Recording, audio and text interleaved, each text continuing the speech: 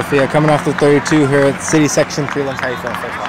I'm feeling good. A little bit tired for sure, but I'm excited for next week and see what that brings. Looking forward to to state and Clovis and everything. Coming into today, what did you try to get out of today, and more importantly, next week the finals? Well, today I was trying to get pretty solid times while doing all three events, and then next week. Possibly the same thing. We'll see how that goes. I'm just trying to get more consistency and trying not to die out in events like the 2 mile. You mentioned you thought about dropping next week. You might triple. I might. What's going on in your head there?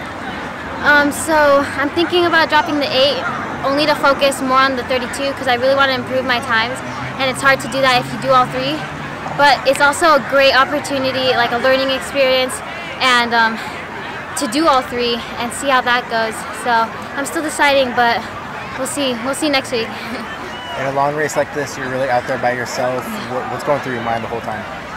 Well, I'm really focusing on my splits. My coach gives me times I have to do per lap, and I'm usually calculating each time. I'm using the 200 clock to see how well I'm doing and if I need to speed up or slow down.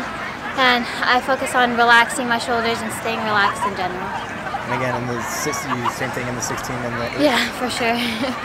Heading into the next couple weeks of state, what's going to be your biggest goal? Well, I really want to place at state. I want to definitely see if I can improve my times. I want to break 10:35 for the 2 mile, and well, that's one of my biggest goals. Just the 2 mile. It's my favorite event, and I want to improve my time. Competition at state and other sections is a lot tougher. Yeah, have you been thinking about that? I have. How have you been training for that? Well, like for races like today and next week, it's really of getting the endurance. And at practices, I'm building up on speed, and I've been training with the guys, and working on my starts because, especially for my 800, my start is kind of bad. I need to not be scared and just go out with the big